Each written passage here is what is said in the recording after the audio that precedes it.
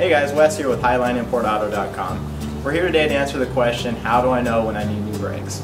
Well, you've got a couple indicators that you may need new brakes in the near future. If you're cruising down the road, you hear that squealing noise fall on you, that's a good indicator that your brake pads are getting low. If you're cruising down the road, you hit the brakes, you feel this pulsation in your car, the whole car shakes as you're coming to a stop, you might have warped brake rotors. In that case, we recommend resurfacing them and also replacing the brake pads at the same time. I hope this helped, and thanks for watching.